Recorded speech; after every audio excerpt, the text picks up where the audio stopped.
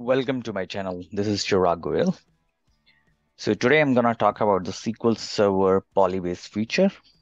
So I'm making this video because I've got many requests about PolyBase feature, how we can use this, and what's the benefit of this one. SQL Server launched this feature in 2016 and with SQL Server 2016 version, and it has improved a lot after that. Okay, who am I? I am Chirag, who is a software professional working in IT from past 17 years, have a great leadership experience and worked with a lot of IT technologies, have and below are some of my certifications. I'm a Azure Solution Architect Expert certified, AWS Solution Architect certified, and a lot of other certifications I have. Okay, let's get to the topic. I will try to keep this video short. Okay, let's start with the basics of PolyBase. So what is PolyBase? PolyBase enables SQL Server instance to query data with T-SQL directly from different sources like SQL Server, Oracle, or other sources you can name it. So that's what it provides you to query other sources of data.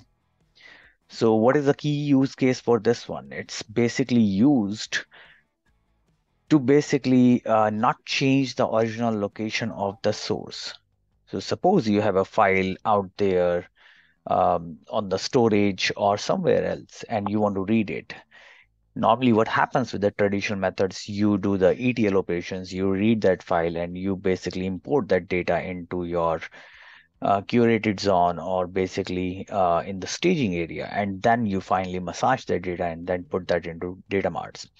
In this case, basically you can or user can directly read that data from the source location. Suppose a file is sitting in the Azure Blob Storage.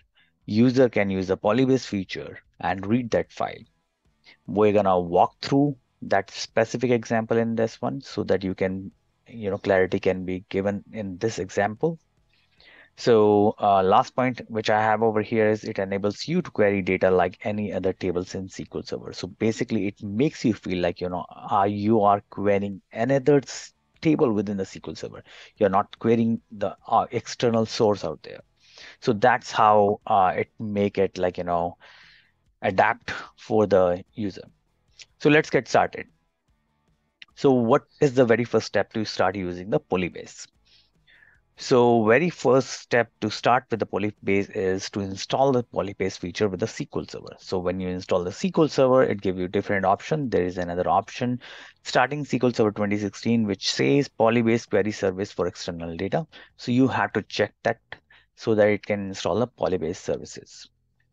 So once you do that, once the installation completes, then very first step you do on the SQL Server is you basically enable Hadoop connectivity. So basically, if I need to go to the SQL Server, I need to enable the Hadoop connectivity. So that's what I need to do.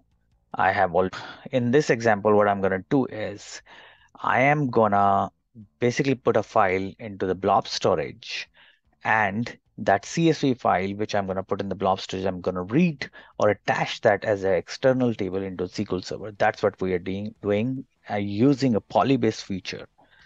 So right now, what I did is I created a customer.csv file, which has these values out here.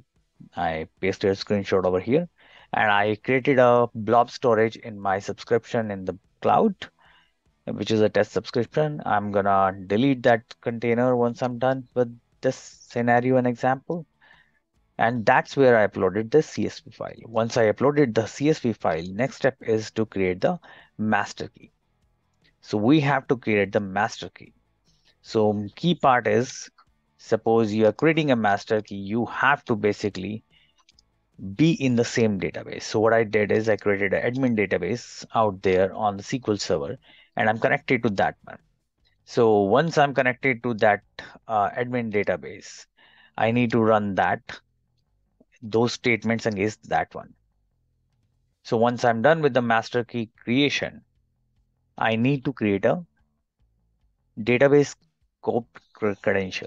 So what happens here is there are two ways to create a credential. So if you have worked with the Azure Blob Storage, what happens? It provides you different method of connectivity. One is with the key and secret value. Second is with the shared access signature. So the way you connect with the blob storage is you create a database scope credential using the shared access signature. I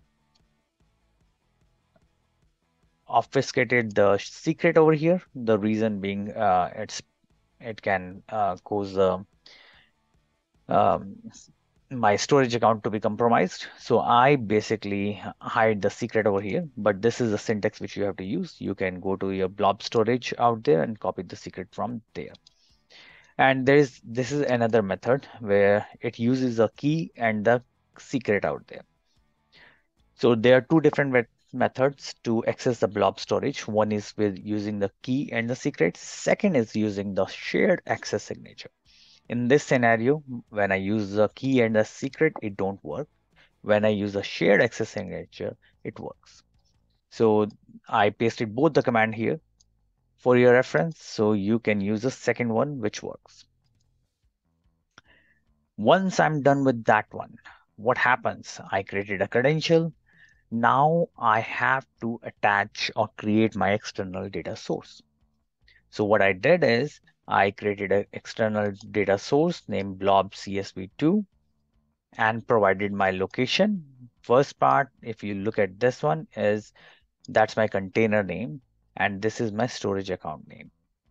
And then I have to provide my credential which we created in the last step. So if I go in here, I created a credential using https teststorage cg.blob.car windows.net. Helps SQL Server to identify the file type which we're going to read. So if you have some different file format, you have to create your file format object accordingly. Here I'm using a CSV file as I shown earlier. So that's what I'm specifying. My file type, delimited text, and format options are terminator is comma, string delimiter is this one, and first row starts from the second. So it can give you the error, which I got during my example, which Microsoft don't tells in their documentation. So it can give you the error like incorrect syntax near external. So this is what I ran into. So what I'm doing here, basically, I'm providing you my working example. I'm providing you with the errors which I encountered, and it will be good learning from you guys. So if you get this same error, so what do you need to do in order to pass through that one? You need to run this spconfigure statement where you are basically enabling PolyBase and reconfiguring that value. So once you do that, you will be able to create the external file format. Otherwise, it's gonna give you this error. So once you create the file format, now next step comes to the creating the external table. So what I did, I created external table customer table 1, and I provided the 3 columns which I created in that CSV and provided the location. Data source is basically the credential which we created. File format is the one which we created in the previous step. So once we create that thing, we can query the table using simple SQL statements, and it will feel to the end users like they are using the SQL Server tables. So it won't feel them. They are connected with the external source out there. They are not importing it. They are basically directly making a connection to that source and they're reading directly out there. So if I have to show you in the SQL Server very quick, I can go in here. Right here are my external tables. External customer table 1 is the one which we created. If I select top 100,000 rows, so I just have like 4 rows out there. So you can see right here, I have all the things listed what I have in the CSV. If I have to show you the CSV, this is where I save the CSV. And if I open that CSV in the notepad, you can see this is what I have as a source data. So thank you. Thanks a lot. This concludes my PolyBase example and video. Hopefully it was helpful to you. Again, I will share more videos in coming days. Thanks a lot for watching. Have a great day.